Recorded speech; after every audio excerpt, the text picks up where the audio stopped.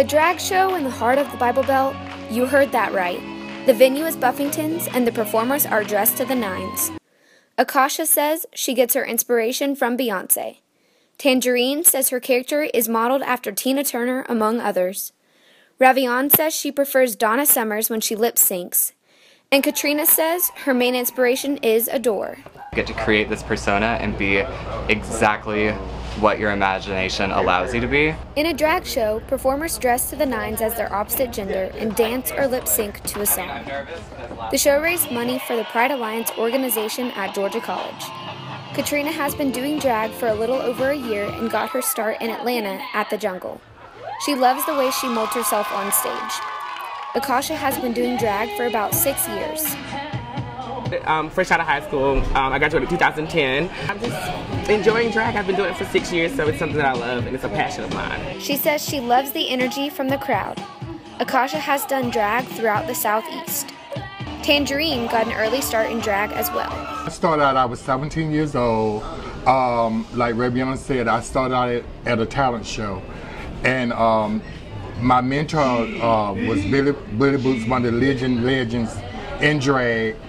Seen something in me and took me on her wing and taught me the art of female impersonator.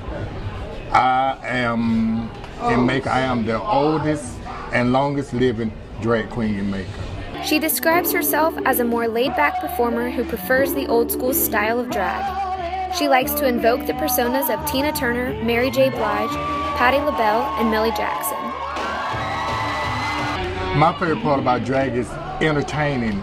You know, you never know what nobody's going through. And see, Billy taught me that it might be only one or two persons in the audience. That person paid to come and see you, so you got to give them your best. Ravion got her start because of a little bet. She has been doing drag for roughly 15 years and enjoys lip-syncing to Donna Summers. Ravion loves the excitement and adrenaline rush, in addition to putting a smile on people's faces. Well, I hope that drag shows like this will bring more awareness to the LGBT community.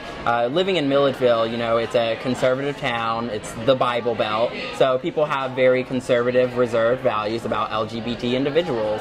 So we're hoping that things like this brings awareness to the community. The $200 raised at the drag show will help fund another drag show and trip to the Creating Change Conference in Chicago, among other events.